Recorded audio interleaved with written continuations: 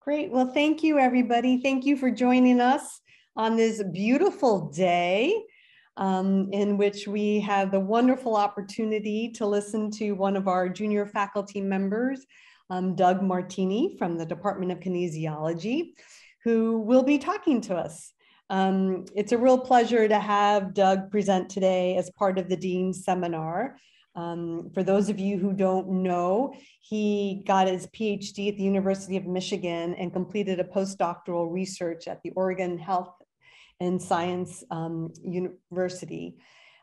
He's had very extensive training and very interesting sort of background in which he really tries to understand the effects of the central neural dysfunction on motor and cognitive performance due to either neurotrauma and neurodegenerative diseases. And as we were talking about before, you know, aging is one of those diseases. So for those of us who are interested in healthy aging, his work has huge implications for what we can potentially do to help us age well and maintain our neurocognitive functioning.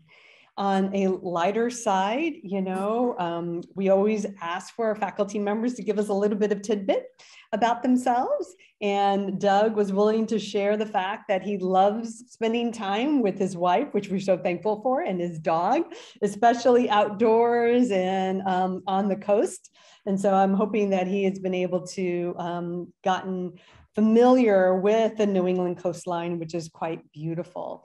And very similar, I think, to some of us, we had this conversation at lunch that nothing beats a well-brewed cup of coffee. And we were talking about how nothing beats a cup of tea in the morning. So we all need our caffeine. And so we share that with you, Doug, for sure. So thank you very much for presenting today. And I know we're going to learn a lot. All right, well, thank you very much for that lovely introduction, Dean. Today, I'm going to talk about my research, which revolves around the mobility impairments observed in both neurodegenerative populations as well as the neurotrauma populations. But before I get into the nitty-gritty details or the very interesting results that I have, I'm going to go and define what I mean by mobility. So that is, by mobility, I mean gait and standing balance. So over 17 million US adults complain of gait difficulties. And within this window, over 60% of our 80-year-old or people in the US who are 80 years and older also complain of gait difficulties and have been diagnosed with a gait disorder. Mobility deficits often lead to falls, which is unfortunate, and they lead to roughly 3 million ER visits per year for a fall-related injury here in the US, and then roughly 800,000 hospitalizations related to those 3 million ER visits for the fall-related injuries, typically the head, which is unfortunate, or the hip as well. And aside from these very obvious to the naked eye gait deficits of visually seeing somebody falling, there are also subtle impairments that can lead to misdiagnoses, which often lead to then a decrease in quality of life that goes undetected or at least undiagnosed in a lot of people with subtle gait deficits. And what do I mean by subtle gait deficits? Well, explicitly, I'm talking about deficits that you can't see from the naked eye. So here on the left, I have a video of an individual diagnosed with Parkinson's disease, roughly 5 years in, and a moderate diagnosis score for the disease. And you can see in this turn here, there's en bloc turning, which means that the individual turns as one full unit and doesn't have a head, trunk, and then lower half transition through the turn. Takes much shorter steps, much shorter strides than this individual on the right, who was diagnosed with a concussion and is still complaining about prolonged symptoms associated with the injury. But to the naked eye, there's not a whole lot going on as far as gait deficits or gait impairment in this individual. And in order to benefit or increase the rehabilitation efficacy for both of these populations, it's very, very important to be able to identify gait deficits, whether they be obvious or subtle, in both of these populations. So how can we do that? Generally speaking, in the clinic, questionnaires and clinical assessments are the go-to way to assess gait. This typically relies on, as I mentioned, visual observation, which has its inherent limitations. It relies on questionnaires, so asking people with gait difficulties how gait affects their daily activities and if they feel like they're unsteady. These are typically not the best ways to quantify gait in groups that have subtle gait deficit. If we move to the lab, we're able to implement cameras, gait mats, treadmills, force plates, and inertial measurement units, or IMUs, that use much more acute technology to quantify or characterize very specific components or characteristics of gait, those being how fast somebody's walking, the stride length, the path of the center of mass of an individual through space as they're walking. And then aside from the lab, the last real space, I guess the final frontier for gait assessment is gait assessment in the real world. This can be done with IMUs or can be done with activity trackers, although the difference between real world activity tracker mobility assessment and IMUs is that typically activity trackers give you the quantity of mobility. So how often somebody's walking, how often somebody's sedentary, how often somebody is out and about, and perhaps at what vigorous activity levels, where IMUs can again give you very detailed characteristics of the quality of gait. So is the individual turning at an average turn velocity for their population? Are they taking shorter strides than somebody within their average population? Most recently, I've switched to implementing IMUs, given the flexibility of being able to use them in the lab, in the clinic, and as well as in the real world environment. You really only need 6 IMUs, where you can see in this picture here on the mother of one of my previous faculty advisors. She is modeling the setup where you have 2 IMUs on the wrist, 2 on the feet, 1 around the waist, and 1 on the sternum of an individual. In this setup, you're able to quantify gait and receive roughly 50 characteristics standard output from the accompanying software, but you're also able to then use the raw data and calculate however many other variables of gait you would like to assess at this point. So while IMUs are great, and while being able to quantify gait at this very acute level is ideal, it does open the door to another problem of having simply too many characteristics of gait to assess or analyze at a time. So the way that we wanted to approach, or the way that we want to approach gait assessment, is to quantify gait looking at as many possible components of gait while avoiding as much redundancy of those characteristics for quantifying gait. And one way that we do that is by implementing gait domains. This is something that we kind of stole from the cognitive literature, and that the cognitive literature has been using cognitive domains to provide better overall scores for individuals within the different domains of cognition. Here I provide 2 examples, one specific to a Parkinson's population and another specific to a concussion population. And what you can see here, I'll just focus on the Parkinson's group for now, are individual gait characteristics. So let me just get the laser pen going. Of gait speed, stride length, foot strike angle, turn duration, turn velocity, and the number of steps in a turn. These independent gait characteristics alone have been condensed into one factor of gait, that being called pace and turning, given the variables that make up that factor, which makes up 38% of the total gait model, 38% of the variation of the total gait model. Within Parkinson's, there were 4 predominant factors or domains for gait. It was pace and turning, as I just described. Then rhythm, variability of gait, which looks at just really the standard deviation of the averages for some of the previously discussed gait characteristics. And finally, trunk movement. When my colleague tried to mirror this gait domain assessment in a concussion population. He found some similar gait domains, but also found that the weights of these gait domains varied from those that were identified in the Parkinson's disease population. Specifically here, we're saying that variability had a higher weight and higher impact when describing concussed gait.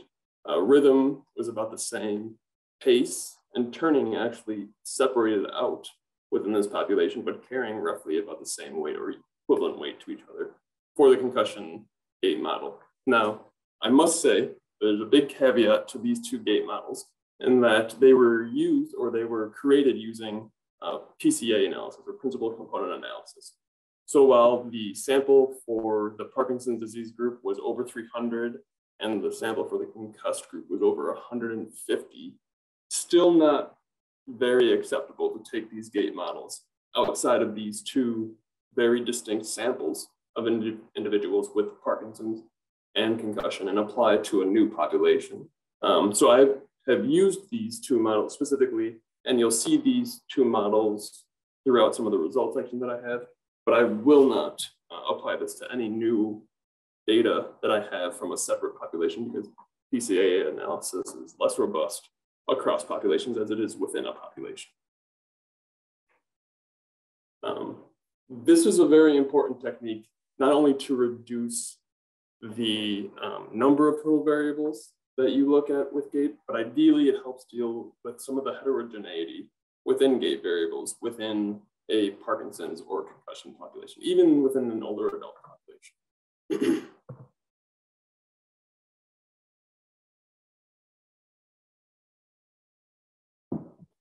So aside from looking at just the quality of the way somebody walks in a straight gait, it's very important to think about the complexity of gait in the real world environment.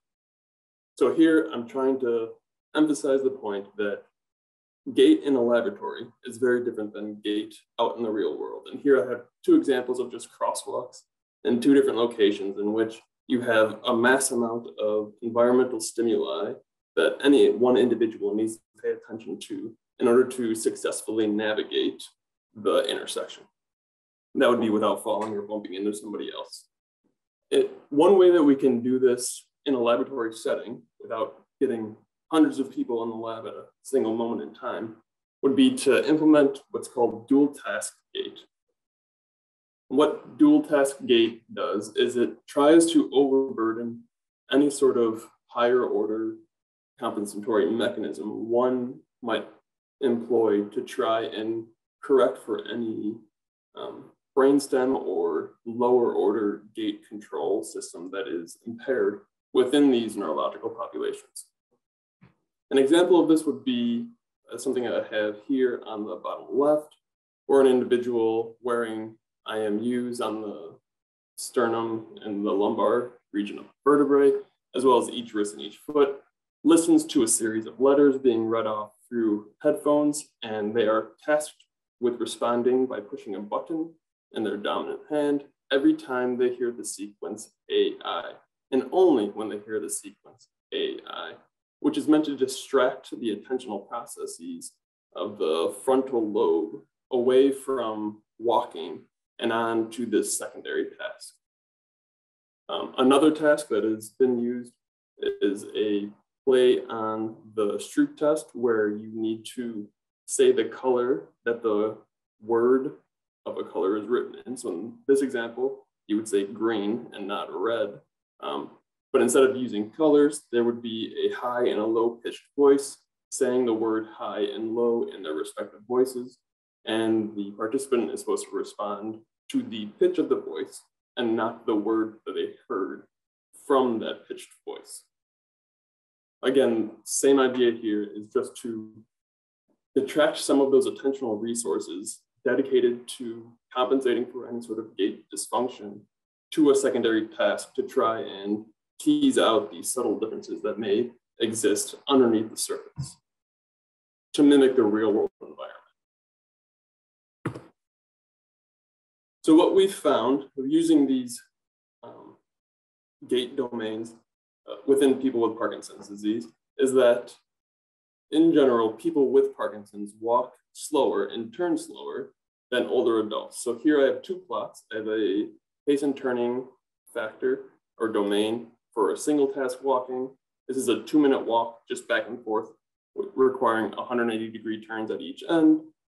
Each dot represents a participant. The dashed line represents the group mean, and then it's just a box and whisker plot. Aside from that, the green dots are for the older adults, and then over here on the far right, I have pace and turning during dual task. Again, same format. Dots are participants. PD in blue, older adults in green, and the lower the dot is on each of these plots, the slower the individual is walking or turning. And this is a group of 81 people with PD, about 67 years old, 8 years within the disease duration on average, being tested on levodopa. So this would be their best walking performance, given that they're on the medication used to treat the motor signs and symptoms of Parkinson's disease, with roughly a mild diagnosis for the motor component of the disease. So the MDS-UPDRS-3 is the Movement Disorders Scale, or the Movement Disorders Society Unified Parkinson's Disease Rating Scale. And part 3 is very specific to how the disease affects their motor ability. Our older adult group was not quite as large, slightly older, but not significantly older, with very luckily a very low UPDRS-3 score, indicating very little Parkinson's-related motor anomalies. I just wanted to point out before I hopped into a different topic real quick. So this plot down in the left-hand corner, again, same format, however, looking at just stride length, and you can see that there's a lot more heterogeneity in the performance of the Parkinson's group compared to the older adult group, looking at a single gait variable opposed to taking the z-scores of each of those gait variables that make up the pace and turning domain and comparing them group to group. That said, there's still quite a bit of heterogeneity within the Parkinson's group performance. Unlike the people with Parkinson's disease, concussion can affect multiple domains of gait, but that was specific to dual task gait situations. So here's an example in which implementing dual tasking, increasing the complexity of the walking task, was required to elucidate these underlying or subtle gait deficits within this population. So this time the control group is in blue, and the concussed, or MTBI, which is just an acronym for mild traumatic brain injury, is in green. And MTBI and concussion are the same. They are synonymous to each other. Here we're looking at the turning domain within the concussed group. Remember, turning and pace were separated out within the concussion group. And then the pace domain during dual tasking. In both cases, the concussed group was walking significantly slower and turning significantly slower than the control group. And this is from a representative group of 65 people with a concussion, still complaining about symptoms roughly 3 months after the injury, and on average about 40 years old, while a control group, again, slightly smaller, but not significantly smaller, and 37 years old on average, and very importantly, asymptomatic because they haven't had a. Aside from being able to quantify gait, we can also quantify measures of standing balance with these wearable sensors, or IMUs. Luckily, there are fewer variables to deal with, but still, if you start adding different balance tasks, now you're multiplying each of those variables by however many conditions you're looking at, or however many tasks you're requiring. So there are groups that have calculated domain scores for balance, which I haven't done for the results you're about to see, but my colleague has done for results in the Parkinson's populations that I'll talk about a little bit later. Instead of using 6 sensors to quantify standing balance as we did for gait, you only need 1 sensor, and you're going to put it around the waist, again, over the lumbar region, backside of the individual. So one of the common balance assessments is the clinical test of sensory interaction on balance, or SITSIB for short. And this is a 4-condition balance assessment. 2 conditions are on firm surface, 2 conditions are on foam or compliant surface, and then 1 condition each of the firm and the foam are with the eyes open, and 1 condition each of the firm and the foam is with eyes closed. Participants are asked to stand with their hands on their hips, feet about hip width apart for at least 30 seconds. And by 30, at least, I mean for 30 seconds, and that's the cutoff score. So the outcome variable for this clinical assessment is how long, up to 30 seconds, can you hold your position in any one of these conditions. Whereas if we used get rid of this laser pointer real quick. If we use an IMU, tracking over the waist, you can see that there's a bit more detail to tracking somebody's center of mass motion through space across the 30-second time window. So this plot is supposed to serve a twofold purpose. One, that obviously we can get more detail from an individual standing on any one of these stance conditions. And 2, trying to highlight the fact that even though I'm saying standing balance, which seems like a static task, standing balance isn't truly static in that we're constantly moving, albeit very subtle movements. So I think the appropriate term here we'll use moving forward is going to be quasi-static, in that it's mostly static in that your limbs aren't really moving, ideally, unless you're catching yourself falling, but you're still moving in general. All right. So here is an example of the results from looking at people with Parkinson's disease and older adults. These are going to be the same groups that I mentioned previously, so same demographics exist for this group of plots as well. So this result, sway area, just is a description of how large of an area this individual swayed using that one sensor over their lumbar region during single and dual task. And again, regardless of if it was single or dual task, so pretty straightforward or complex, there was significantly more sway in the Parkinson's group than there was in the older adult group. And this was only for standing on firm ground with eyes open. So we haven't even gotten into the complex parts of that gait assessment, those with eyes closed and those with the foam instead of the firm ground. And that is enough in order to be able to differentiate these 2 groups. However, when we look at the concussed group, that wasn't the case. So same demographics apply for this as I had applied for the Parkinson's group. On the left side here, we have the SITSIB total time. So this is the clinical score. This would be what is the total amount of time across those 4 conditions added up. So the best possible score you can have is 120 seconds because you had 4 conditions at 30 seconds apiece. And then on the right side, we have the root mean squared of the sway area in the medial lateral plane. So that's side to side using one of these sensors over the waist.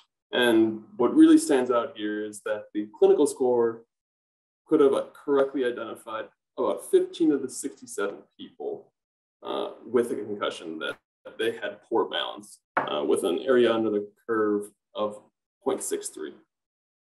Where if we looked at the IMU outcome, there's 36 of the 67 people with a concussion had much worse sway than the control group, just looking at the upper whisker within the box and whisker plot of the control group. And this led to an area under the curve of 0.81. So a significantly better way at characterizing sway deficits. And this p-value is not a correct p-value. That's a bad copy and paste that I will fix for sure. Because that was not significantly different, just to be perfectly clear. So part of the group that I worked with was within the Pacific Udall Center out at Oregon Health and Science University, or HSU. And within that group, there was a subset that were the cognition experts. And I thought it was my duty to see if I can use any sort of cognitive assessment to help explain some of that variability or heterogeneity within each of the older adult and Parkinson's populations to see if we can try and better target an area of issue within each one of those populations to improve both cognition and mobility over the course of the disease. So just in general, some points of interest.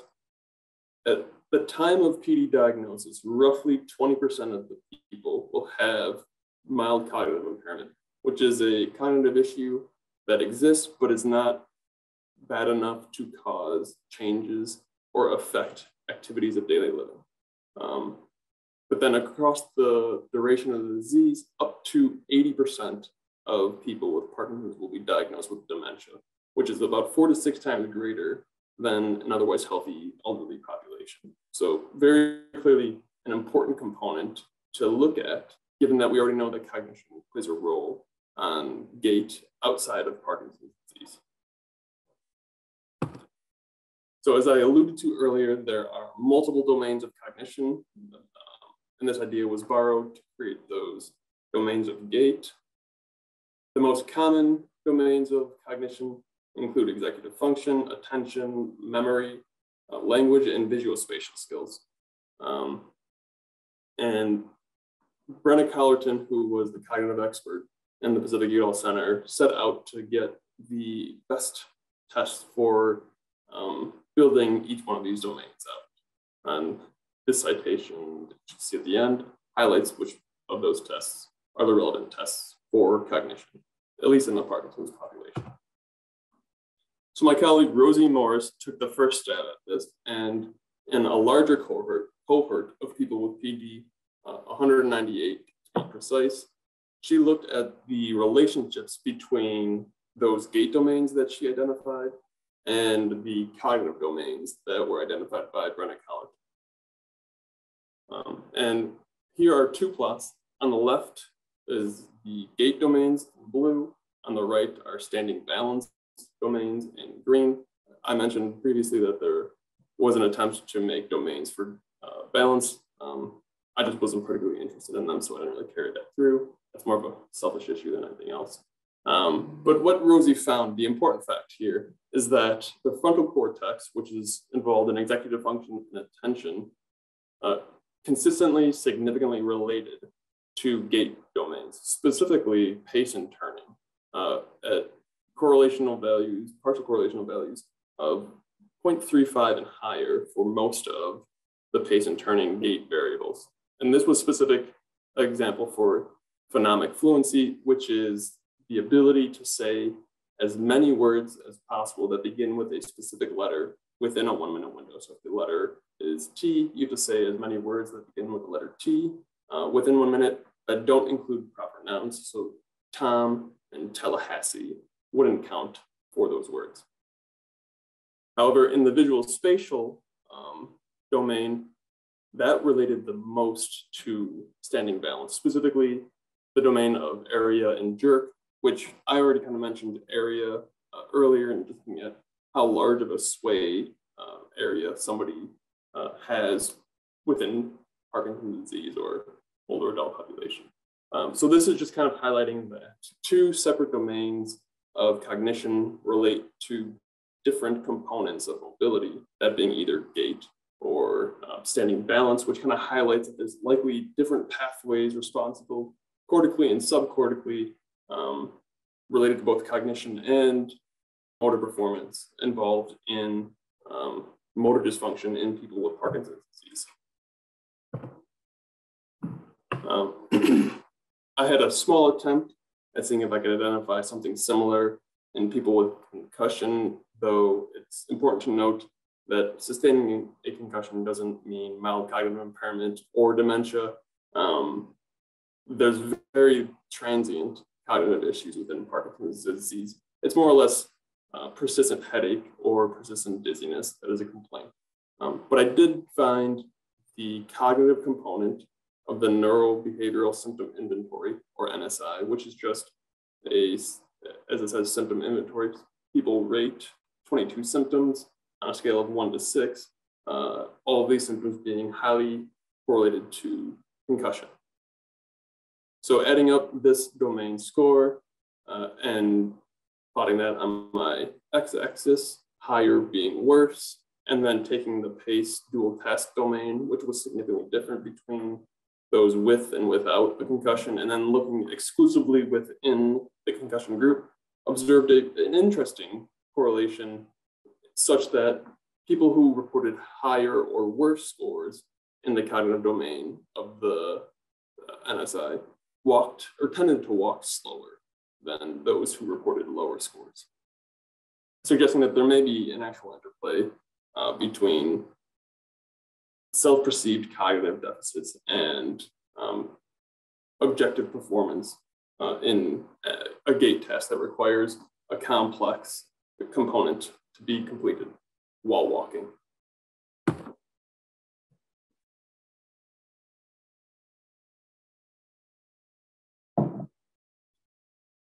So because I was not able to completely explain all of the heterogeneity observed in gait with cognition, I thought the next step is clearly to look at the role of neuroimaging in mobility to see if I can identify cortical regions that could help explain some of the heterogeneity that I observed in gait and standing balance in Parkinson's disease patients and older adults. My first attempt used transcranial magnetic stimulation, which is more of a static motor technique. It requires you to place a figure-of-8 coil, which induces a magnetic field, and then that changes the electrical excitability of the cortex, which induces a finger twitch of the first dorsal interosseous muscle when placed over the motor region associated with the first dorsal interosseous muscle. The technique that I specifically used, though, is called short latency afferent inhibition, or SAI. And this is a technique that is supposed to get at the quality or the integrity of the sensory motor inhibition system. So in order to measure SAI, or the sensory motor inhibition system, you have to peripherally, so over the median nerve, electrically stimulate the median nerve roughly 20 seconds prior to inducing a excitability change of the cortex.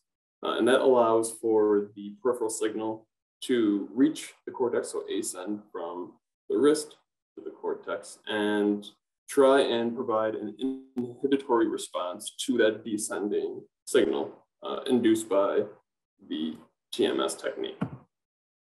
So what does this look like for the outcome variable? So here on the left side, I have, or on the y-axis, the MEP plot, so the motor evoked potential, and on the x-axis is time. In this gray box, I have labeled the artifact associated with the transcranial magnetic stimulation pulse, or the TMS pulse. This isn't anything reflective of a response by the participant, just an electrical signal associated with the TMS application. And it's this yellow highlighted area, which is the resultant MEP from that TMS pulse. And so the larger the MEP response, the larger the finger twitch associated with that MEP or that TMS stimulation. Now I have three colors on here because I have three examples of no, limited, and fairly standard inhibition response to that peripheral stimulation. So this gray line within this resultant MEP box is the natural response to just cortical stimulation. So that means no peripheral stimulation, just a TMS stimulation of the motor cortex. In these green boxes, I have the artifact associated with that peripheral electrical stimulation of the wrist. Orange is from the limited inhibitory response, and blue to that very nice, very clear and obvious inhibited response. So this ascending peripheral signal provided a very nice inhibition of the motor cortex, the pathway of which is very hotly debated right now. I haven't picked a side yet, And it's mostly because I don't think either side provides a very compelling argument, and I choose to sit it out until I see a compelling argument being made. So just know that the smaller the MEP response, the more inhibition is observed from that peripheral stimulation, suggesting a good integrity of the sensory motor inhibition system.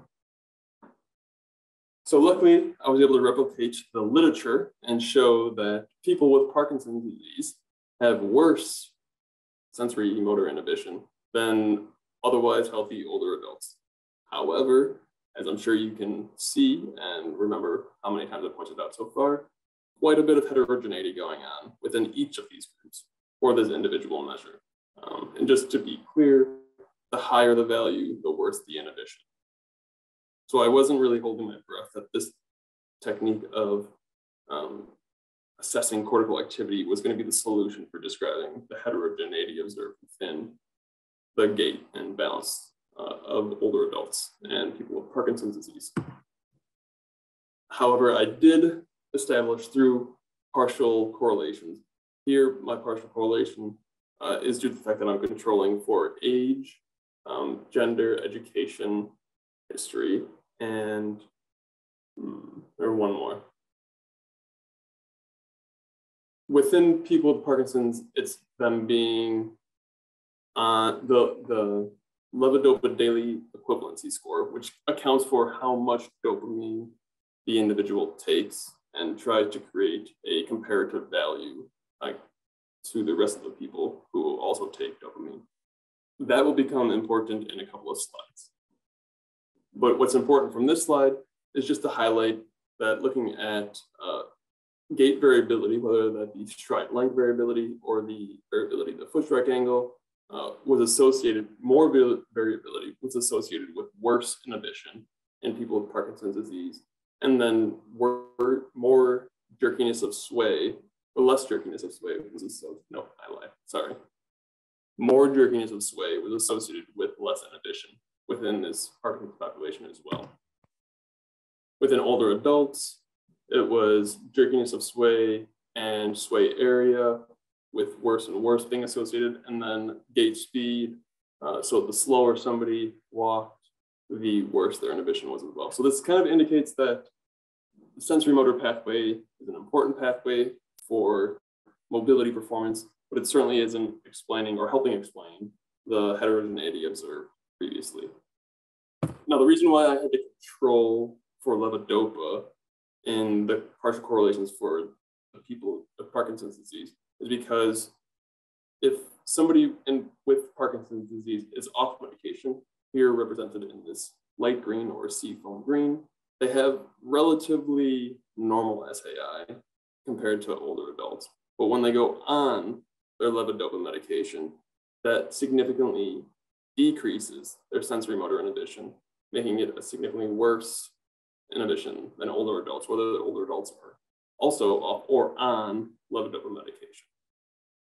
And within the older adult group, regardless if they were off or on medication, there was no real change to sensory motor inhibition, which opened up another big question as to why people with Parkinson's disease see this shift, this decrease in inhibition going off to on, getting worse, and why there was no change in older adults, which unfortunately I didn't have the ability to look into for that study, but certainly something that I'm very interested in trying to figure out moving forward.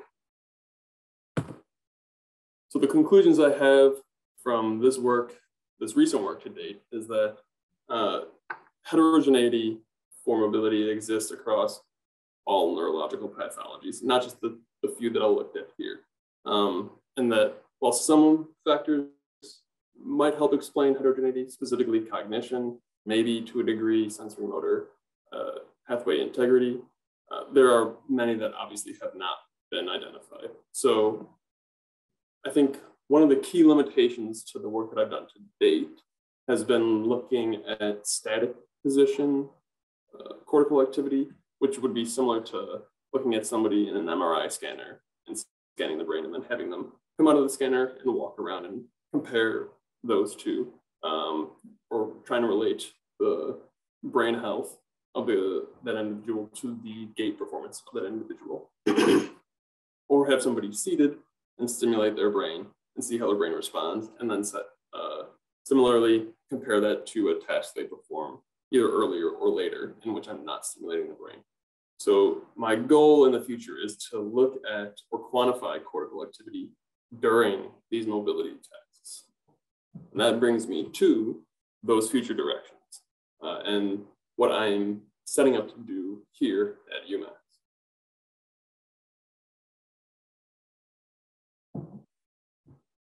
So the technique that I've selected to be able to quantify cortical activity or brain health during these mobility tasks is mobile functional near infrared spectroscopy, or FNIRS for short. This is a picture of what a headband FNIR system looks like. This sensor in the center receives near infrared light from each of these sensors surrounding it, and then using those sensors and caching the data in an onboard system, you can look at changes in concentration for oxygenated, which is here in red, and deoxygenated, here in blue, hemoglobin. So on these two plots, I have a time on the x-axis, and then I have the change in concentration in micromolar per liter on the y-axis. And then I have a 2-minute walk here and a 2-minute walk here. The key difference is that this 2-minute walk was completed by an otherwise healthy 25-year-old, and this walk over here was completed by a 25-year-old who was complaining of persistent symptoms of concussion. And what's unique about these two is that this plot here, which shows an initial increase in oxygenated hemoglobin and then a decrease across a single task walk, mirrors what's been provided in the literature, suggesting that the prefrontal cortex, which is the area of the brain that this system was over, activated at gait initiation and then deactivated, not fully, but was not involved in the gait cycle or the gait performance from then on. However, in the person who complained of persisting symptoms of concussion, you see that initial increase in prefrontal cortex activity, and then it continued to increase or maintain a high level compared to that otherwise healthy individual, suggesting that there might be some sort of underlying compensatory mechanism, even in people with a concussion and persisting symptoms. Something that I hope to continue to move down, but that's just kind of highlighting what FNIRS and the values that it can provide, the measure it can provide for you. So while the prefrontal cortex is interesting, I'd like to move and consider more parts of the brain during these motor tasks because, as you saw in that otherwise healthy individual, the prefrontal cortex isn't the end all when it comes to motor performance. So other areas that I have interest in include the posterior parietal cortex, or the PPC, and this is a major center for visual spatial processing, located just back here in the parietal lobe, receiving lots of information from areas brainstem and below, as well as from the primary sensory cortex, as well as the vestibular cortex, and then processing and relaying all that information up to the frontal lobe. Specifically here, we're talking about the premotor areas. So kind of as I was highlighting it, the PPC engages and registers the spatial temporal relationships between our body and our environment. So it's kind of a combination of proprioceptive and visual information being processed and relayed to help select the appropriate motor program for whatever task is at hand. And this is completed through the premotor areas and the motor cortex. So one project that is getting very, very close to being off the ground is a collaboration with a colleague of mine here in the kinesiology department, Dr. Walter Hubkammer, and we're looking to see if we can identify potential cortical mechanisms responsible for gait impairment in older adult fallers. And we have two aims at this point. The first, seeing what the effects of age and fall status are on both the posterior parietal cortex and the prefrontal cortex is during gait. And then we're going to see if we can find some sort of mediation of gait performance on fall predictors by cortical activity, whether it be an individual cortex's response to the gait performance or a difference in the connectivity or the relationship of the activity between those two cortices. We'll be recruiting young adults, so those college students, because they're so abundant, older adults without a fall history, and then older adults with a fall history is the goal. And the gait task that we're interested in using is a stepping stone paradigm that Wouter is familiar with, in which we will project lighted stepping stones onto a split bed treadmill, and we will use the person's own preferred gait speed, so their stepping pattern, to project these stones to those preferred speeds. And then once we have those two aligned in which their steps are hitting the lights as they should, we will move one of those lights either lateral or medial, so towards the midline, away from the midline, make it a long step or make it a short step, and see how they respond both behaviorally, so can they make the accurate step adjustment, as well as neurophysiologically to see, are they incapable of making that step adjustment because there's some cortical level disconnect that is not allowing that correction to be made behaviorally. In general, we expect that the older adult fallers will have more PPC and PFC activity, as well as less step accuracy than the older adult non-fallers, especially the young adults. And then there are some other expectations based on gait performance specifically, so reduced dynamic stability, which gets at how well controlled an individual keeps their center of mass within their base of support. And then we'll see if gait performance is a significant predictor to the cortical activity, which is again trying to mediate that relationship between gait performance and fall predictor status.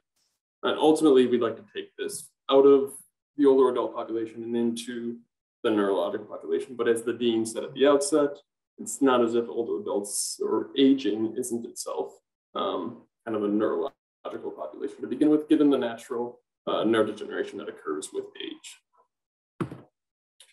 Another project that I'm very interested in getting off the ground relatively soon here is going to be looking at assessing motor automaticity in the concussed.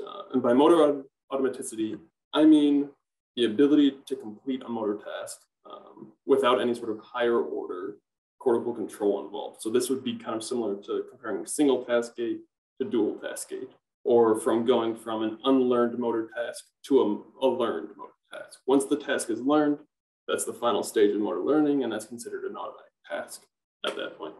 So we have three aims at the outset that we're interested in addressing. First, to determine the effects of concussion on cortical activity during gait, as that fully hasn't been realized yet.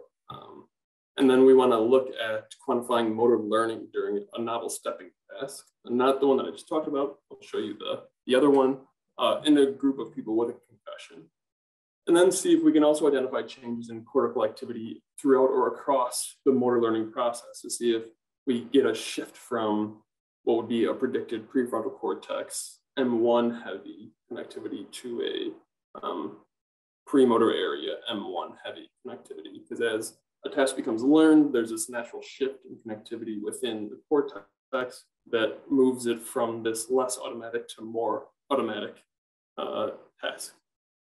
This will be completed maybe in 3 groups, definitely a concussed group that is symptomatic, an asymptomatic concussed group, and then possibly a control group, depending on the size and feasibility of this. And so our approach is going to be quantifying frontal activity, that being the prefrontal cortex, the supplemental and premotor areas, as well as M1 during single and dual task gait, as well as quantifying skill acquisition on this novel stepping task, in which individuals are presented with a screen and a direction to step, and they have to map that. So it's very similar to the task that some of you may know, Dance Dance Revolution, but just not as, maybe not as engaging, but hopefully as engaging as DDR. And then we're also going to be quantifying the frontal lobe during the individual motor learning experience, from first attempt through the final attempt, and then finally through retention. Finally, this is a collaboration with another colleague here in the kinesiology department, Katie Potter. She's more of the lead or the PI on this project, but I have a very significant interest in the success of this project, aside from my colleague being successful. So the central hypothesis to this project, known as the pet ownership effects on brain health, cognition, and mobility project, is that dog owners, specifically older adult dog owners, will have better brain health and cognition, as well as motor function, than non-dog owning older adults. And that this will lead to higher levels of physical activity and social connectedness, which should mediate the relationship between better health, cognition, and motor function. And this is in a pilot kind of proofing phase at this point, where we're looking at two groups of older adults, those 70 and older, with and without owning a dog. And here we're going to look at some cognitive domains, thanks to the NIH toolbox, MRI imaging, and overground gait using our sensors. And as the dean mentioned earlier on, my wife, dog, and the coast that fit really well into here. Just trying to grab on to perhaps implementing an intervention for older adults, depending on how well this proofing and pilot study goes, where we give older adult dogs and see if they improve their physical activity and therefore cognition and possibly quality of movement. And that is actually all I have for now. So I'm happy to open this up, but first I'd like to just thank everybody for hanging out on a Wednesday afternoon. And with that, I will answer any questions. Thank you, Doug, for that wonderful talk. It was really great. And I'm hoping that you can see the group so that you can take questions. I can.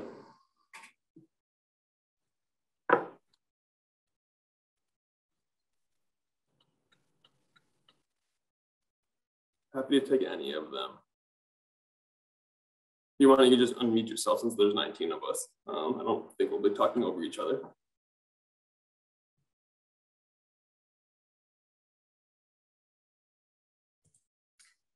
I can start. This is Carrie. Hey, Carrie. Laura just popped in the car, so she asked if I could read her question for her. For sure. So this is Laura Vandenberg. Okay, so this talk was terrifying for me personally. Doug, as a person who had a pretty severe concussion in my college years, and also both of my grandfathers had PD, if there is time for Q&A, I'd love to hear more about some interventions for folks with PD. Are there non-pharmacological options to slow any of the disease effects you've been looking at? All right, well, Carrie, thank you for pointing that out. And Laura, thank you for your question. I am not an expert in rehabilitation. I did work with the experts in rehabilitation and very closely paid attention. So I can tell you that there are some exercise techniques that have been fairly effective at least slowing the progression of Parkinson's disease down, not necessarily reversing it. But there's a program, I don't remember the exact name, but the word big is standing out in my head. And it's a program that, Lisa, maybe you know. It's called LSVT Big. It's called the Lee Silverman Voice Treatment. And it's actually developed by, the first part of it was developed for voice for Parkinson's disease. And that's why it has the voice part of it in the name. So that confuses people. But basically the principles that they developed it with having to do with intensity, sort of the mode of delivery, keeping the cognitive load really low, all those kinds of things that you were talking about were incorporated in more physical and occupational therapy. So they have a series of exercises that are done 4 times a week. So it's intensive. And then they have functional activities in the last part of the session. So it might be getting in and out of a car. It might be golfing for people that are higher level. It might be any number of things. And then fine motor tasks as well, kind of all based on this intense delivery of treatment, and large amplitude movements, that kind of thing. So, yeah. So we do a lot of the voice part of it in our department. So that's what I know about it. Thank you, Lisa. And then piggybacking off of that, I know there's some work from a group at Northwestern that looks at how exercise, specifically cardiovascular exercise, can help limit the progression of the disease of Parkinson's. But the exact parameters for those exercises are escaping me at this point. But it is possible, it seems it's possible to at least slow down progression of the disease, Laura. So I think you're all right. Not that I think you have Parkinson's disease, because I clearly don't. I don't have that ability.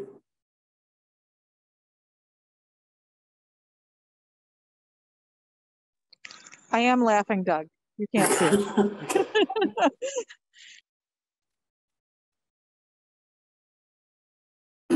Any other questions? Happy to take them all. Any of them related to my research or not.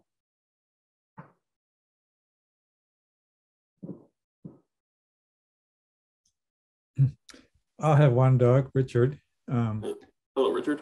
In some of your earlier works where you looked at, you showed us data on the relationships between the gait and postural variables and the cognitive variables. And it certainly, I think these are some important findings, but adding to the theme, I mean, there's obviously still a lot of variation, right? So the explanation is maybe 30 to 40%.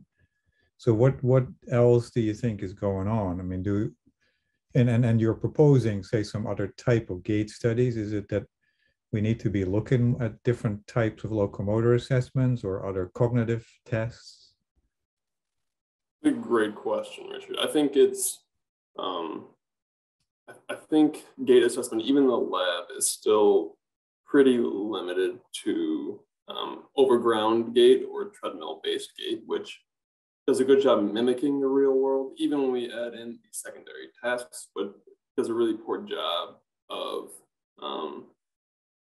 getting at what true gait demands we have on a day-to-day basis. And something that I probably did a poor job trying to highlight is these behavioral outcomes, gait and cognition, are fairly straightforward to assess and quantify in clinic, out of clinic, in lab, anywhere really.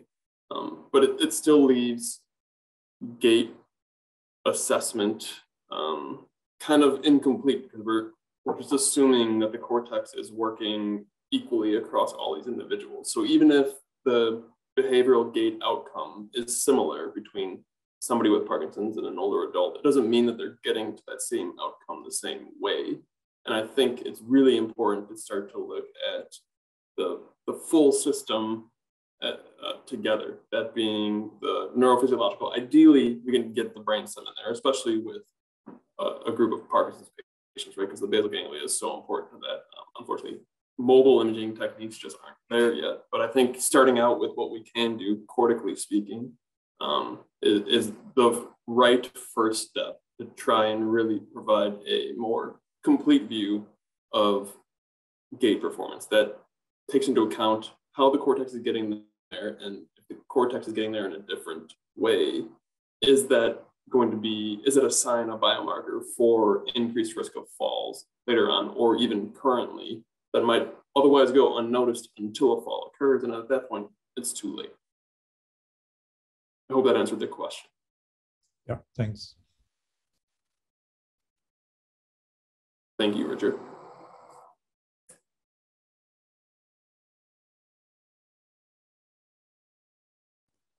Well, Doug, let me just say thank you once again for a very exciting and interesting topic to understand what your research is contributing to. And I think as we've learned that the area of concussions, especially among athletes, is going to become increasingly more so important. And so I can sort of see you taking off on looking at that population as well. But we're so excited to have you in the department, and I'm really very grateful that several members from the COM DISC department came and joined, because clearly they're very interested in this health outcome as well. So thank you all very much for attending, and I wish you a very pleasant evening.